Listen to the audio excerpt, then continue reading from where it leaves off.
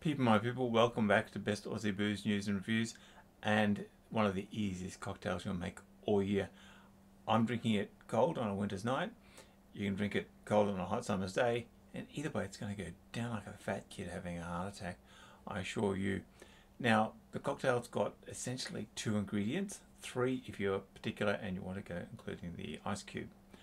So as you can see, what I'm doing is I'm 2 or 3 tablespoons of the yogurt. Mine happens to be a Greek yogurt. You can use one of the sweeter yogurts if that's what you're into. I'm personally not. I find them unpalatable. So a nice Greek yogurt. It's quite bitter, tart on the taste. A couple of tablespoons of that, and then measure the amount of this wonderful sake to your taste. If you're having a shitful day, you may want to drop it into a glass and make it a mildly milky sake cocktail. If you're like me and you've had a pretty good day, then I'd say, I don't know, 100 ml, 2 or 3 shots, because this sake hits the scales at about 14%, so it's hardly going to give you a upside of the head if you go drinking a large one.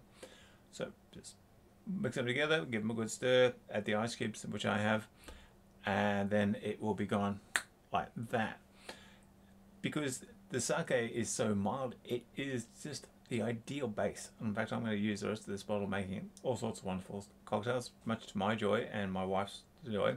So thank you for watching, and basically have fun. Subscribe, like, share, all those wonderful things.